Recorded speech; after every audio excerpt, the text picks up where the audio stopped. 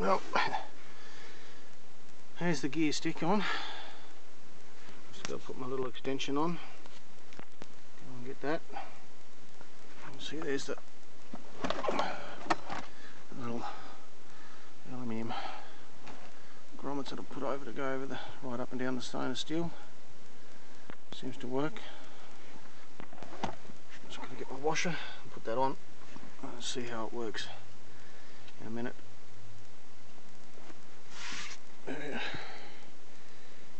I'll put a foam pad in there, and I've actually cut the slot. It's 4-wheel drive, sorry, 2-wheel drive high, 4 high centre diff lock. Push him down, come across neutral, and then 2 high. Sorry, 4 low. So it is 4 low.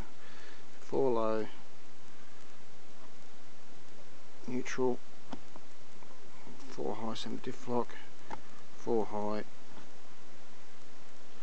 2 high, and of course our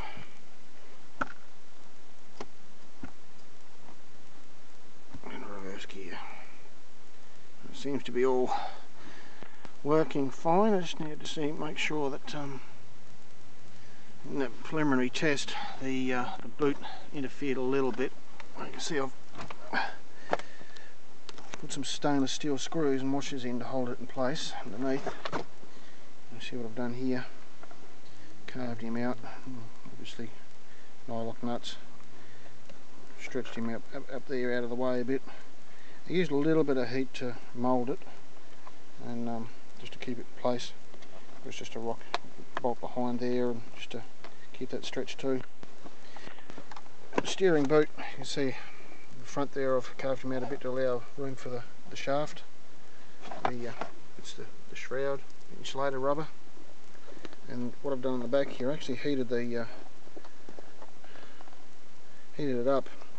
Had the steel bar there and moulded it around the gear stick to give it a little bit of room.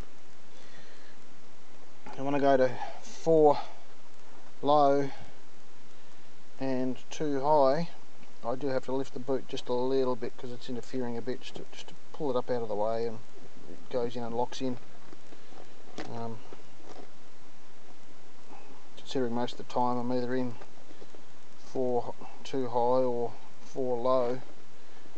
When I go to 4 low I need 2 hands, but I figure I've got to be stopped anyway, so it's all good. So I'll put it back together and put my little shroud on him and see how we go.